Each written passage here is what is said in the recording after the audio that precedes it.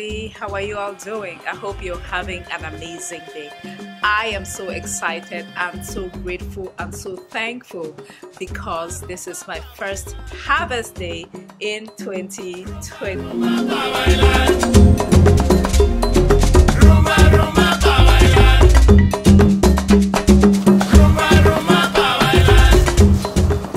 So grateful.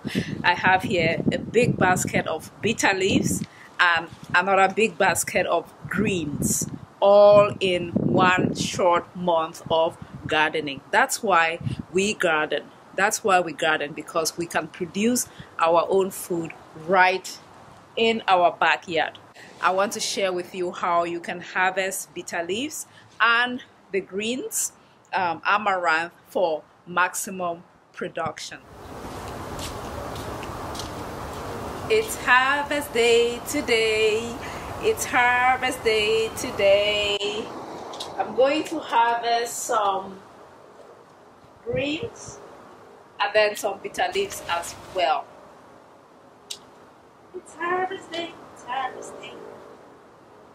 So first I am harvesting greens or amaranth. The scientific name is Amaranthus species.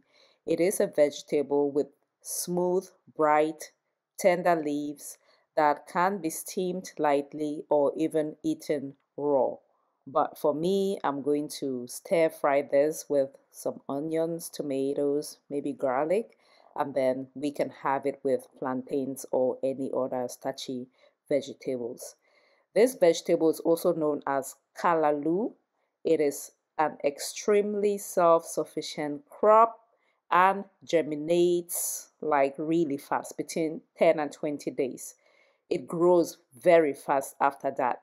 In fact, what I have here, I think germinated around mid-March. So in about a month, it was more than ready for harvest. Guys, I'm so grateful for this harvest. In fact, for these greens, I did not grow the greens like intentionally. Last year I grew greens in the garden and I guess the seeds stayed in the ground and they just sprouted from everywhere this year, and now I have a beautiful harvest. Let me show you how I harvest the greens. I use my kitchen shears and then I'm gonna harvest right from the bottom, right around here. Then so this one can form a new plants like this one. So I harvest right at the bottom, just like that.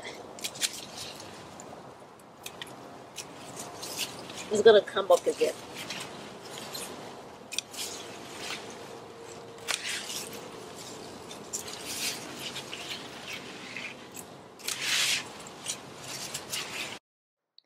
I have two species of the greens in the garden, the callaloo, which is like from the Caribbeans, I suppose, and then the other type of amaranth that we're more familiar with in Cameroon. The Cameroon variety has this mustard type of flavor or fragrance. The other one that I'm harvesting, the callaloo, does not have that mustard flavor, so it just depends on what you like. I happen to prefer this Caribbean version to the typical Cameroonian callaloo.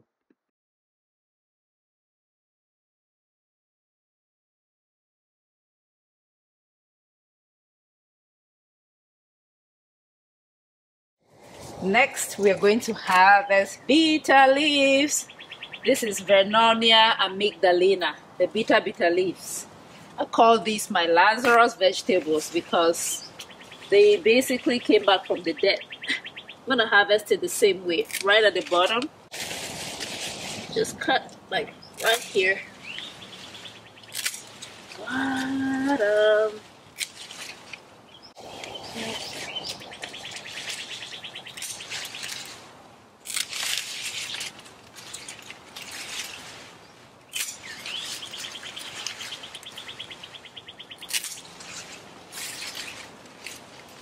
Like this. So bitter leaves, also known as Vernonia amygdalina, is a vegetable. and it's also a medicinal plant. It really likes full sunlight for best growth and prefers a humid environment. You can propagate the bitter leaves by stem cuttings, or you can start the bitter leaves from seeds from the dry flower heads. So stem cuttings are preferred as they grow faster than starting the bitter leaves from seeds. I've always started my bitter leaves from the stem cuttings. So yeah, that's your bitter leaves for you.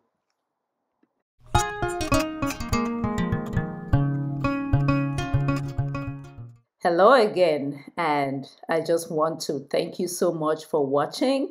And if you're new to this channel, please consider subscribing. What I do here is encourage wellness, and I also share gardening videos to encourage you to cultivate something.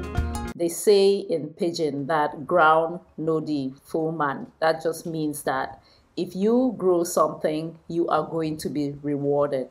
The earth is always ready to nourish you. So grow one thing, it doesn't have to be much. You can do container gardening, you can do raised bed gardening or in-ground gardening. Find something you love to eat and put a seed in the earth and watch what the earth does to it, and it's going to reward you in every kind of way.